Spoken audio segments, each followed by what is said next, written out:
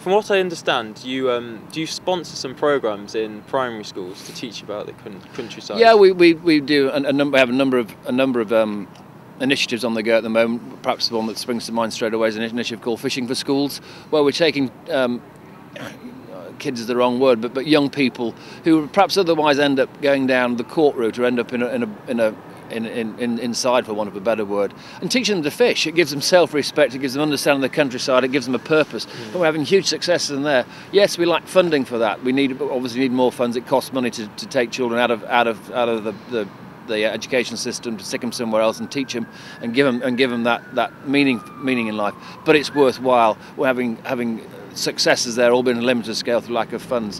What we try and do also is get children out of the countryside, out of the towns, into the countryside, and organise countryside days where they can experience the countryside. They can see it firsthand.